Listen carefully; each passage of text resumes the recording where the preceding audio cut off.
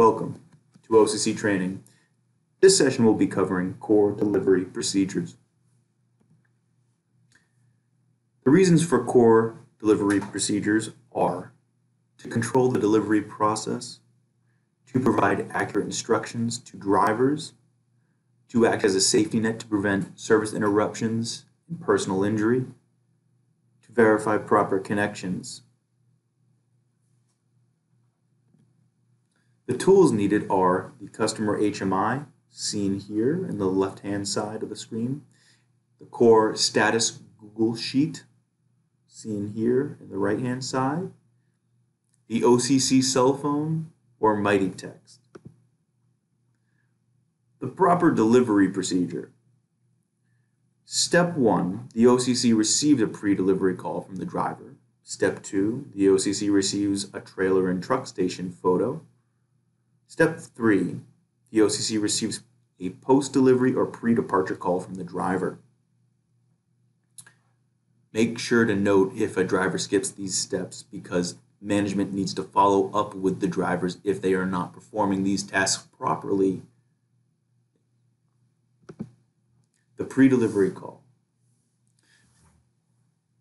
The point of the pre-delivery call is to make sure that the driver has the proper information to make the delivery as we want here in the OCC.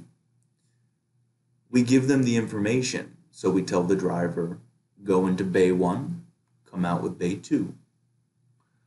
We in the OCC need to have the tools in order to tell the driver that. We tell the driver that here in the OCC to eliminate any guesswork on the part of the driver. So in order to effectively do that here in the OCC, you need to do this. Check the core bay status Google Sheet for any out-of-service bays or OOS bays. Check the customer HMI to identify the currently flowing bay and identify the empty bays. Then the OCC instructs the driver of delivery bay and empty bay to be removed. Drivers should not touch anything on site until the call is made. It is important that no valves are turned. When a driver starts turning valves without us knowing, we are at a risk that we do not want to leave ourselves to. The OCC is watching and overviewing the execution of these operations. It is the OCC job to stay on top of each driver when they're at a customer site and to know what valves they are touching.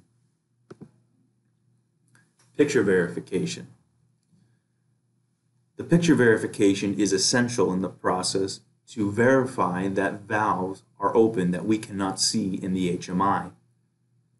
The trailer valves are manual valves and they do not have any electrical sensors and we cannot see if they are open or closed, so the photos verify that. The driver makes connections in the delivery bay and sends the pictures to the OCC so it can verify that all valves are open properly. The OCC views the trailer pictures to verify all valves on the trailer are open, and we also view the truck station picture. Make sure to note if pictures are not sent in a timely manner or sent in at all.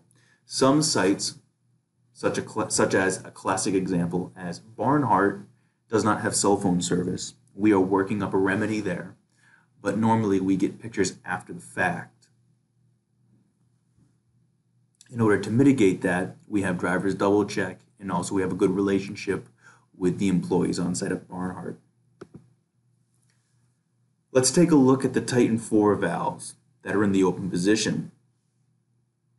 There are a total of 6 valves that you need to make sure are open on the trailer.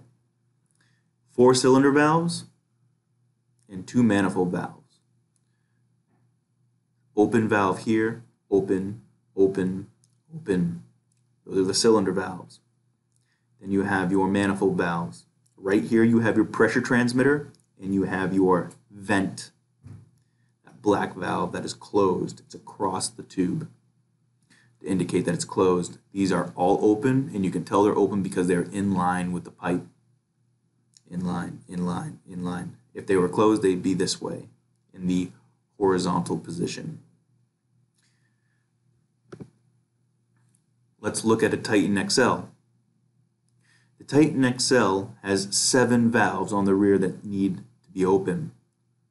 1, 2, 3, 4, 5, 6, 7, and then 3 manifold valves. 1, 2, 3. In line with the tube, in line with the tube, open, open, open, open, in line with the tube, in line. Make sure they are in line to verify that the valves are in fact open. Let's take a look at the Titan XL front, passenger, and side, driver's side valves in the open position. There are 3 valves on the rear of the trailer, or the front of the trailer, where the kingpin is. 1, 2, 3. Here is the 4th one. That's on the driver's side, and the passenger side is right here and open. They are underneath. They're actually located here and here on the unit itself. So let's add those all up. 1, 2, 3, 4, 5, plus the 7 on the back here, make 12, plus the manifold valves, make 15 valve turns on the XL.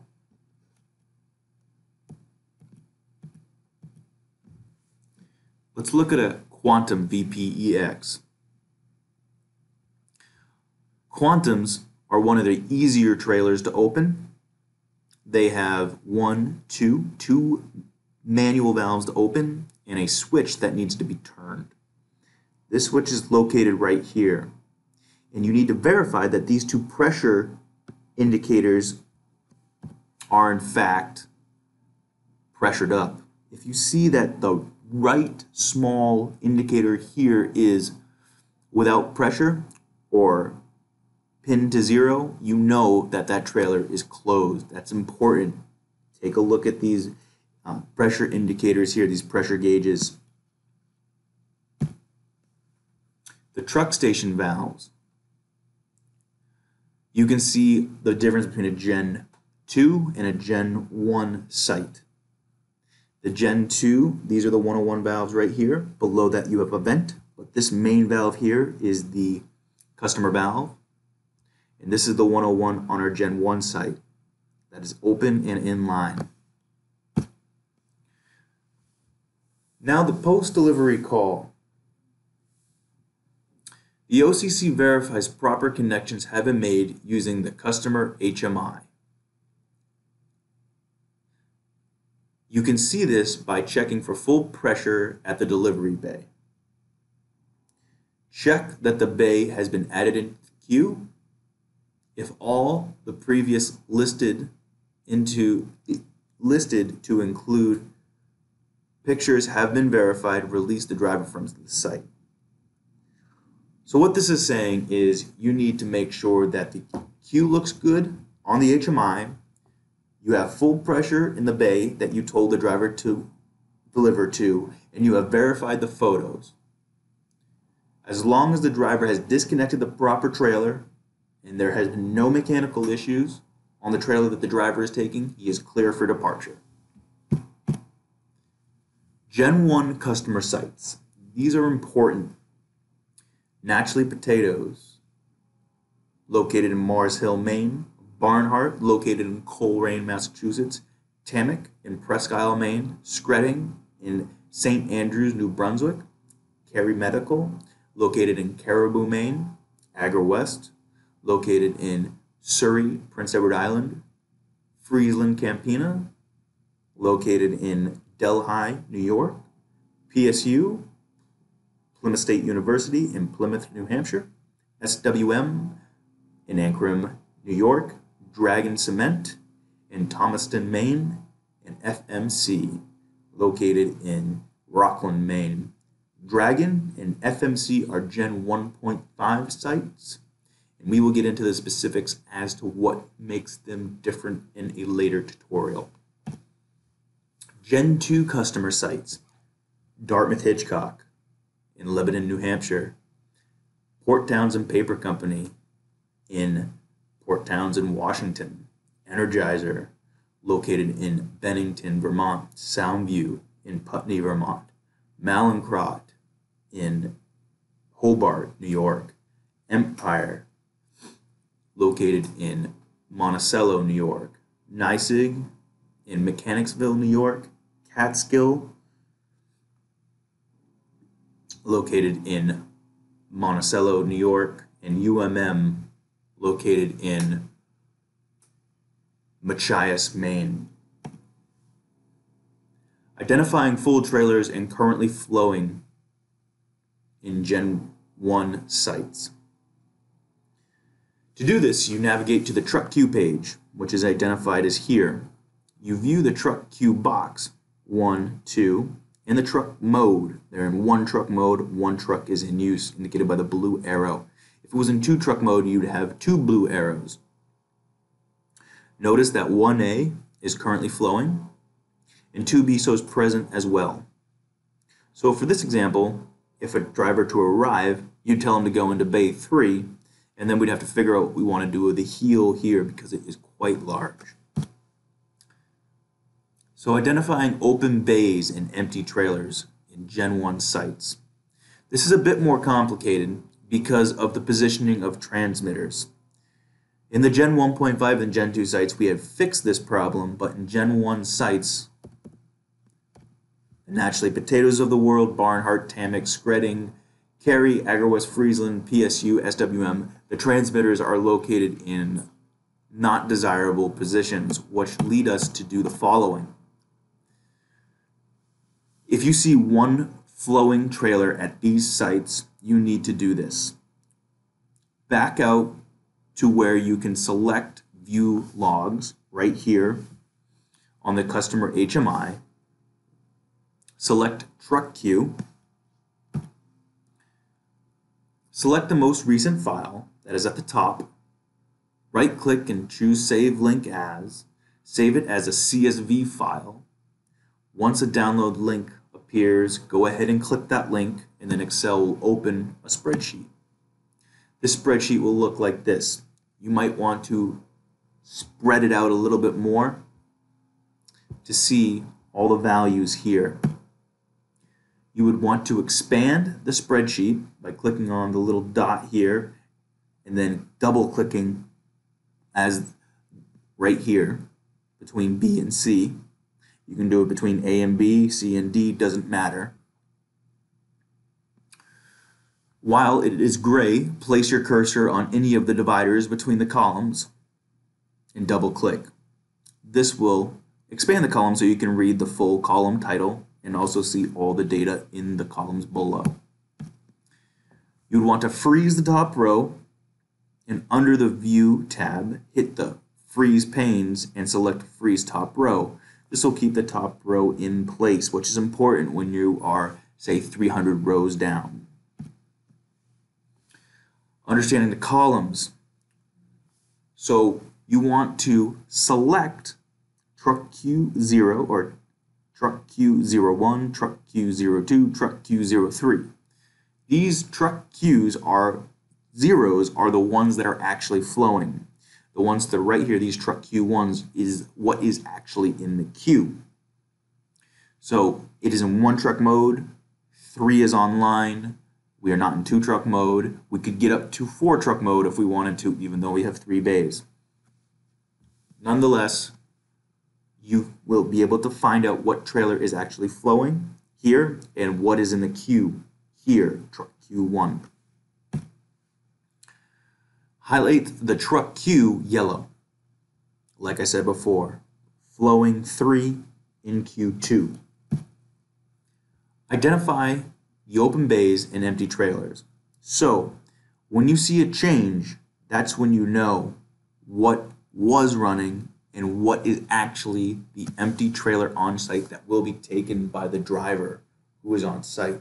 So in this scenario, you can see bay 3 emptied at 8:04:30, and then bay 2 moved from first in queue to currently flowing at 8:05 after the transition. We were flowing on 3, 2 was in the queue, now we're flowing on 2 after the truck transition, and there's nothing in the queue behind it. Identifying open bays and empty trailers at Gen 2 sites. It is much easier to identify Gen 2 sites with what is actually in the queue, what is flowing, and what is empty. It's important to see these green bow ties. These are the 101 valves. We have proximity switches and limit switches which verify the valves actually open on the 101 side. So the only mystery to the OCC is the trailer valves. These green bow ties, like I said, indicate that the 101 valve is open. If there is a closed 101 valve, more likely than not, there is no trailer there. And you also can verify that by the pressure. The pressure is down to 4.3. There is nothing in that bay. That is completely vacant. Right now we are flowing on bay 3 at 610 pounds, and bay 1 is at 1,365 pounds and just sitting there as next. Identifying open bays and empty trailers. You will encounter many different deliveries during your shift, and stay vigilant and diligent about these procedures. The systems are mechanical and they will fail from time to time. Please ask questions. Now is time to test your knowledge. Please take this quiz. Thank you.